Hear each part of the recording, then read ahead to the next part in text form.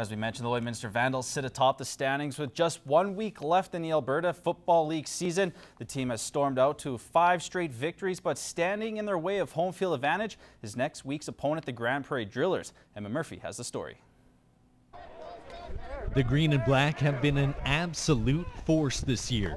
Through 5 games, the team has averaged 44 points for and shut out teams 3 times. But they still see room for improvement. Have a faster start.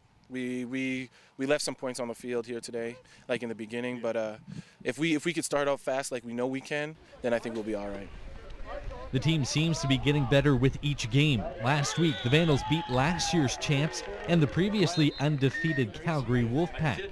This week, they scored the most lopsided victory in the league this season, a 76-0 demolition of the Edmonton Army.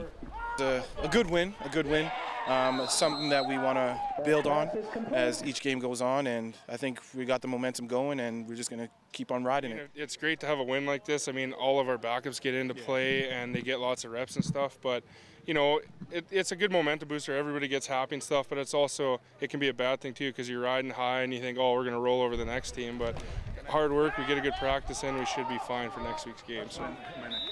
The next team they'll face is the Grand Prairie Drillers, one of only 2 teams to have beat the Vandals last year. The Vandals have added a new dimension to their game that they feel will give them the edge. We just got to keep our run game going. I mean, we haven't had a run game yet, and this is our year. We got 2 stellar running backs, and we got one of the best offensive lines in the league, and we just got to keep rolling. I mean, if we keep playing our game and not stooping to their level and playing their game, we're gonna win. We're gonna come out on top. Yeah, I think to be honest, I think we're probably the best running back crew in the league right now. We feed off of each other. We're always encouraging each other. We push each other, so we only make each other better, right? So, and that's exactly what we're about. Like, there's no animosity between us. It's just friendly competition, and we love it. We love it. The 2 teams meet at Armstrong Field next Saturday at 6 p.m. If the Vandals win, they'll finish atop the league with home field advantage. Emmett Murphy, Newcap Sports. The Lloydminster Reapers rugby team was looking for back-to-back wins on Saturday as they had home field advantage against the Saskatoon Wild Oats second team. Both teams forced to play with short benches. For the Reapers, that meant a lot of rookies got the nod to start. For the Oats, that meant players from their top team came down to fill the roster. The skill led them to an advantage at halftime, but the Reapers battled back. They pulled even with the second-tier team, and it stayed that way for the finish in a 25-25 draw. Veteran Joel Bolton was impressed with the effort of his inexperienced team.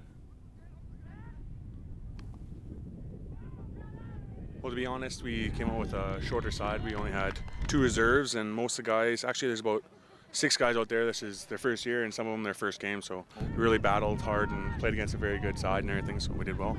We've had some of the best scrums we ever had and some of the lineouts we ever had, just from good communication and nobody really trying to play on their own.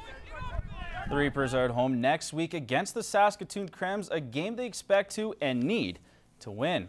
The Calgary Stampede wrapped up last night with the GMC Rangeland Derby's Dash for Cash. $100,000 was up for grabs as the final race went down to the wire.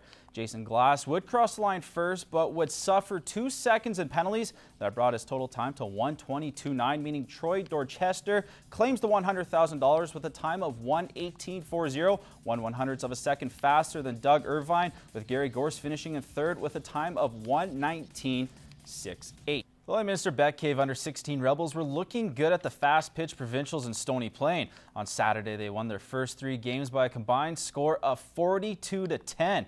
The Rebels continue their domination of the top clubs in the province, beating the Edmonton Warriors 10-3. That was the Rebels' 3rd mercy in 4 games as they advanced to the semifinals on Sunday. However, the girls were scheduled to face the River City Hornets, but the wet weather forced the cancellation of all playoff games. The do-or-die games have been rescheduled for July 21st.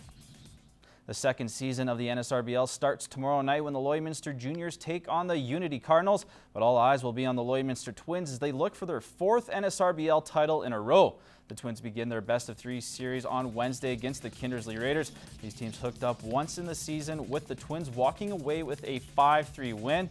The Border City Blue Jays will be in tough, taking on a Meadow Lake Sox team that has won 10 games in a row to end the season.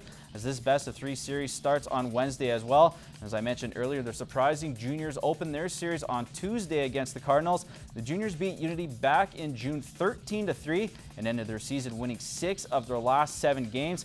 And finally, the North Battleford Beavers and Wilkie Brewers opened their season on Wednesday. Both teams split their season series, with the Beavers taking the most recent meeting 5-3 in early July.